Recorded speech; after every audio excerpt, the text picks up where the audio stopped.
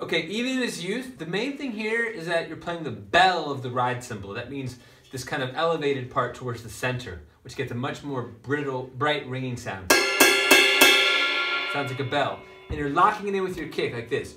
1, 2, 3, 4, 5. So it's 1, 2, 1, 2, 3, 4, 5, 1, 2, 1, 2, 3, 4, 5, 1, 2, 1, 2, 3, 4, 5, 1, 2, 1, 2, 3, 4, 5. And then punctuating all that, you have to go snare and hat together, followed by kick.